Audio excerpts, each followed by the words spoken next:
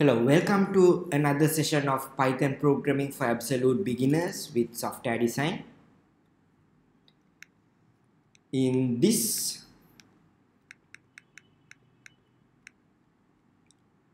session, we look at the if condition, the conditions, the selection, and also the relation operations and Boolean operators, and no or not, something like that. So we'll first look at Boolean types and expressions. Python provides the Boolean type that can be either set to true or false. It can be true or it can be false. Finished equal true, just like that you can have true and false. A Boolean expression evaluates to one of two states, true or false. So if you have two equal operators, it tests if two values are equal.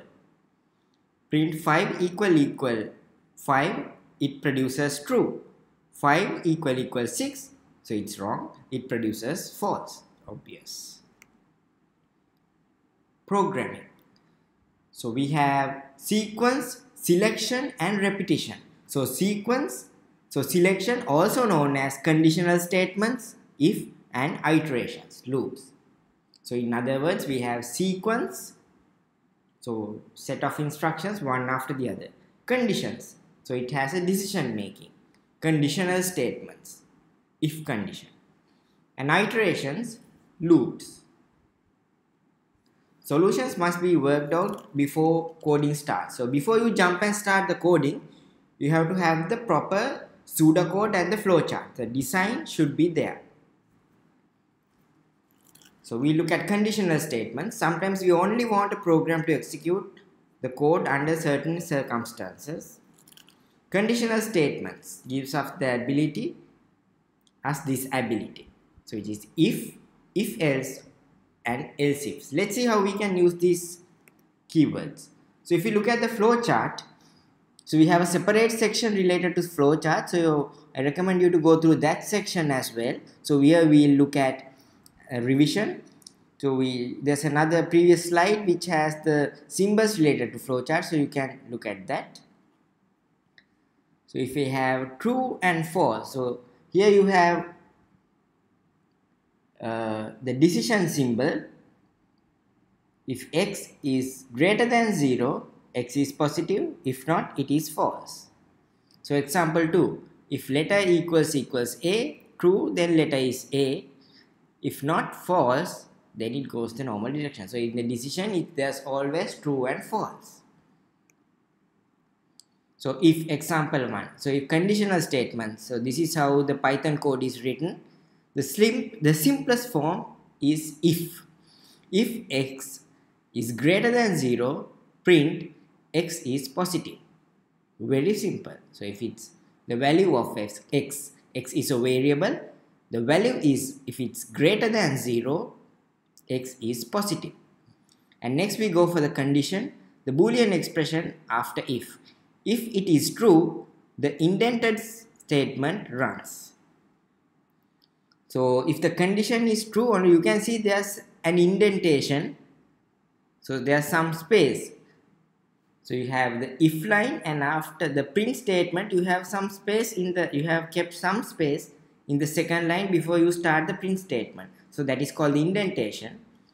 So there's the condition, there's the important property, the Boolean expression after if it is true, the indented statements runs. If not true, nothing happens. So if it's true, only the print statement will run and it will print x is positive, otherwise nothing.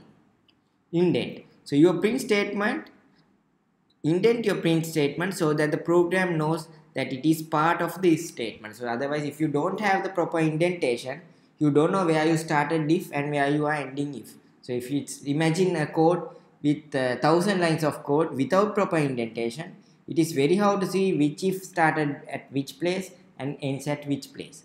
So it's wrong. So the best practice is proper indentation.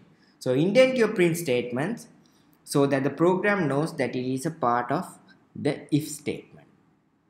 For 4 spaces is the common choice. If example 2, so letter is A. If letter equals A, double equals A, print letter is A. So you can try out this Python code. Using 1 is setting a variable. So if you have 1 equal sign, that means setting a variable. You assign a value to the letter variable.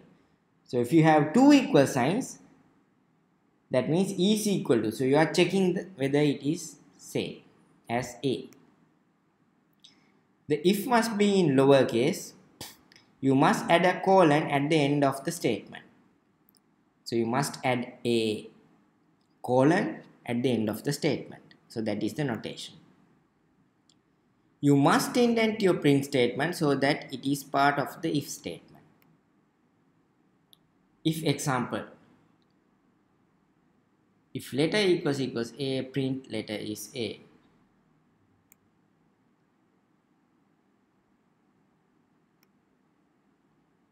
Conditional expressions. Conditional expressions can be formed using the following operators. Double equal, that means equal to. Then the second sign is not equal to. Third one is less than. Fourth one greater than. Next one is less than or equal to. The last one is greater than or equal to. So expression is true or false. You can try this out on your own. You can take 2 minutes and try it out. So once you are done, you can see the answers. So again, we will discuss about using indentation. The print statement needs to be indented to be applied to if the statement block. If not indented, it is not part of the block. So you can see the first two statements, those are indented, so that is part of the block. The last one is not part of the if block.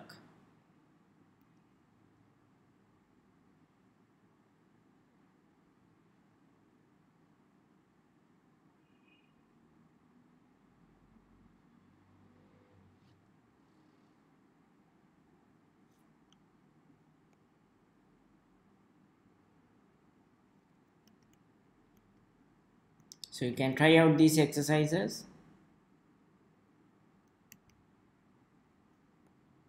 So if else example, two outcomes. Get the program to do something if statement is false. Flowchart. If the condition is true, the true branch. If not, false branch. If else example 1. Get the program to do something if the statement is false using else keyword. So this is the Python code. So with the hash sign, you have the comment get input from the console and convert it to an integer. A equals int input. If A double equals 0, A equals 10, then you can print A is equal to 10. Else A is not equal to 10. So you have the if and else example. So you can see those print statements are indented. So there's another print statement at the end which is not part of the blocks. So this is not in the if or else blocks. So the outcome of this program is it prints the first message if the expression is true. Otherwise prints the second message. So if else example 2, letter equals A. If letter double equals A equals to A, then letter is A, else letter is not A.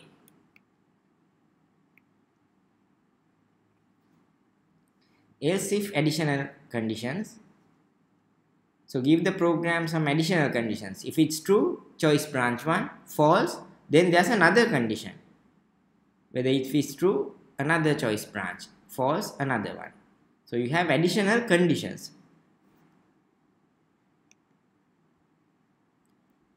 So this is the else if program example in Python. Letter equals C. If letter double equals A, then print it is A. The letter is A. Else if letter. So there's else if means there's another condition. Else if letter double equals B, print letter is B. And finally you have the else letter is not A or B. You can try this out in your Python example. So if you have multiple additional conditions, You give a int equals input, a double equals 10, print. If a equals to 10, print a is equal to 10. Else if there's another condition. If a is less than 10, you can print a is less than 10. After that, there's another condition. Else if a greater than 10, that means a is greater than 10. Else this should never print, because all the conditions are checked,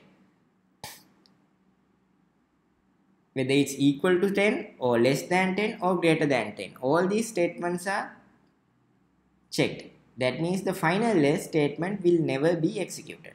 So we can use multiple else ifs. Test conditions for the first match. Only the first true branch runs. Only the first one which is true will run, even if other conditions are true.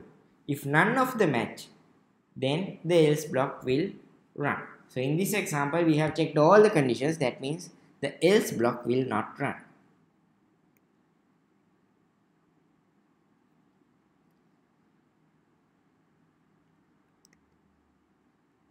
So that's the end of this session. We'll discuss more examples in the next session.